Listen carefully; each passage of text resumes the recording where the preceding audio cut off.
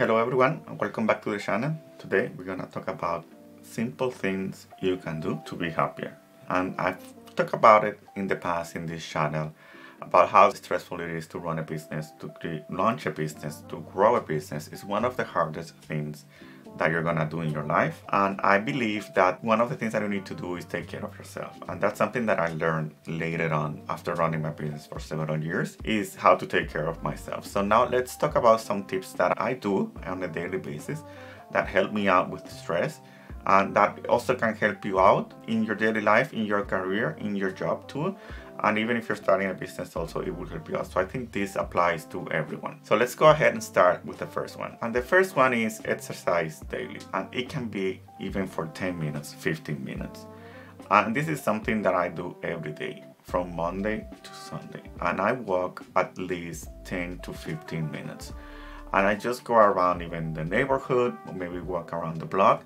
We have a very close trail nearby my house. It's a trail very nice. It goes through the woods, it goes through a river, and I love going there. I usually go every day. Usually go to the whole year. It doesn't matter the season, even if it's winter and it's snowing. I usually go to that trail and I walk every day. So that's something that you can do, and it's very simple. It's just 10-minute walk. It helps me out because it gets me out of my office here when I'm working from home, and it gets me in contact with nature. And that simple thing of getting in contact with nature will change your mindset, and it will change how you feel about the day.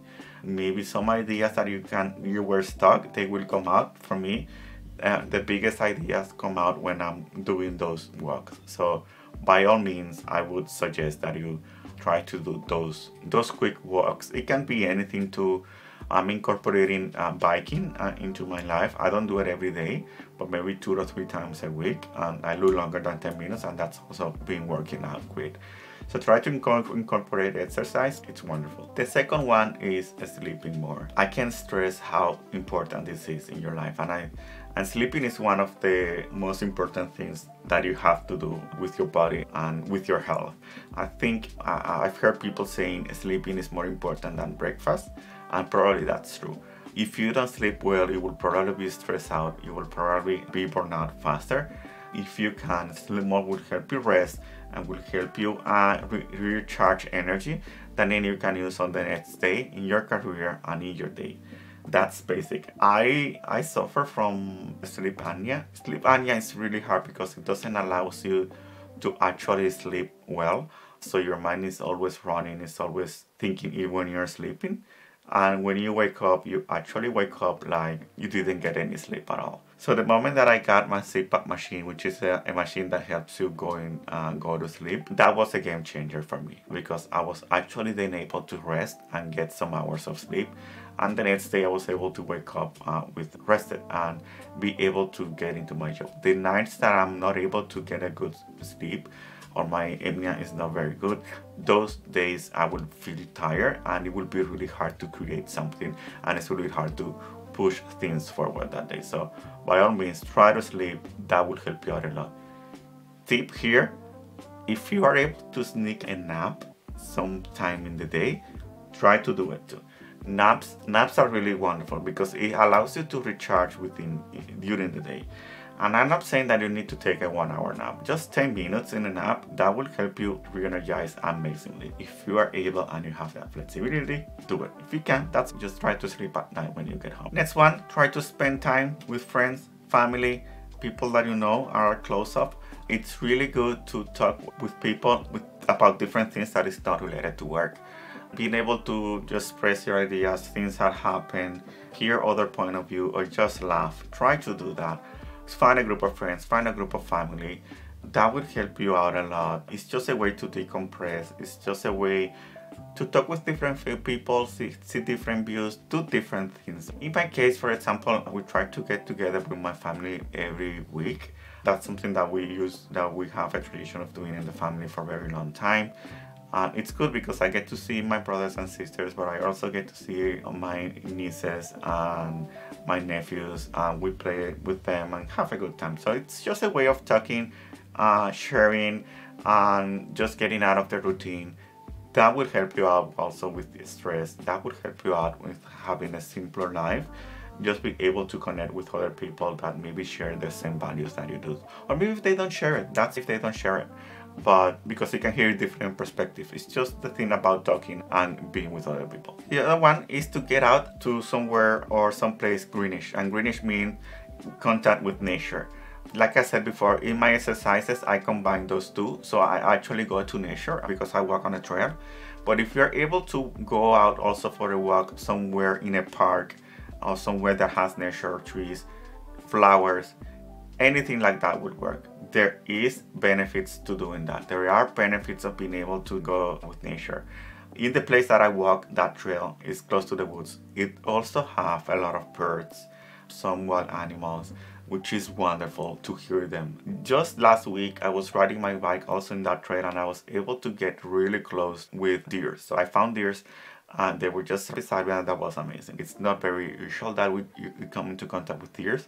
And when I saw that, it was just really great seeing those animals in the wild. For me, I like it, I love it because it's something different. There is some magical thing and some connection that you feel when you are out in the woods and out in the wild that's totally different. So try it.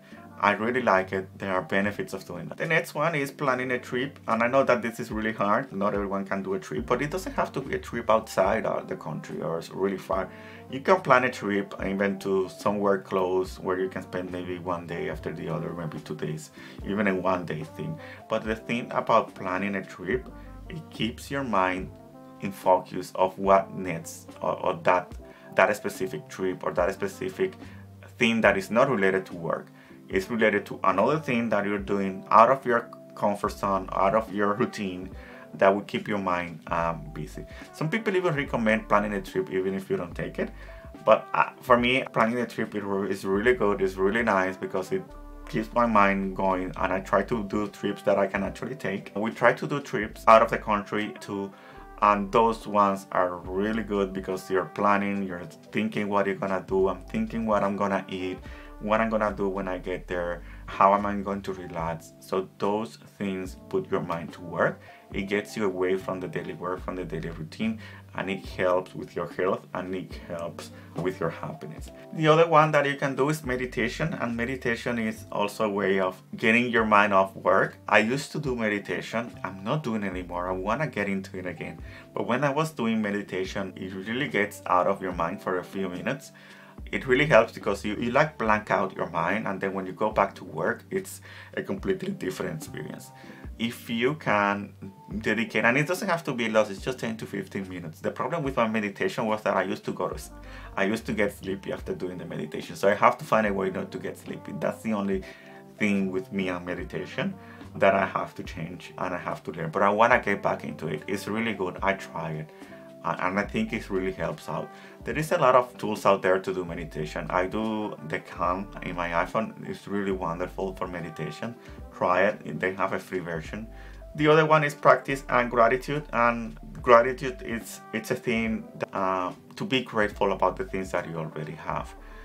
There is one book from Brené Brown that talks about being happy and about how to be a good leader. And one of the things that she talks about in that book is that when good things happen to us, we're always afraid that something bad is going to happen because there is a yin and yang, there is a balance in life in which if you get a good thing, you might probably get a bad thing as a balance. And if you get a bad thing, you're probably gonna get a good thing really soon, which is a trick of the mind plays with us around in that area. So one of the things that she says that we can switch our mind is to be grateful. And to be grateful about the good things that happens to us in life. And if we are grateful, we are able to experience happiness in that specific moment. Because we can be sure and we can be with that good thing that happened to us. And our mind changes and our happiness for our things changes. It's not an easy thing to do, to be honest, because again, your mind is going into these balanced things of good and bad things. But it's something that I'm trying to practice and I try to implement in my life. It's just being grateful for those things that we have. And even though might be things that you think they're small, they're not small compared maybe to other people. And if you just be grateful, even if it is small, you will feel that it's gonna be a good thing and it's gonna be a big thing just to be able to be in that place, or to be able to have something, or be able to that thing that you recently got. Final one, practice smiling. Smiling is the best way to be happy in your life. Being able to just get that smile out there even if things are tough. Just try to practice more. Everyone has a great smile. It also works with your mind and it tricks your mind. Practice more that smiling. It really works. Again, thanks for staying in until the end, and I hope you like it. Be sure to subscribe so you get more videos like this. Thank you.